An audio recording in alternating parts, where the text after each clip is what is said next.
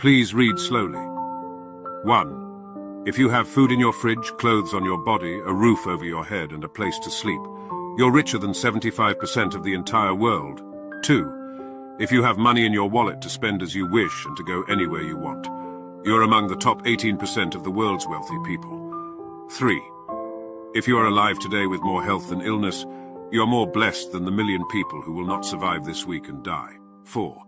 If you can actually read this message and understand it, you are more fortunate than the 3 billion people in the world who cannot see, cannot read, or are mentally disabled. Life is not for complaining about pain and sorrows. It's about prioritizing 1,000 other reasons to be grateful and happy.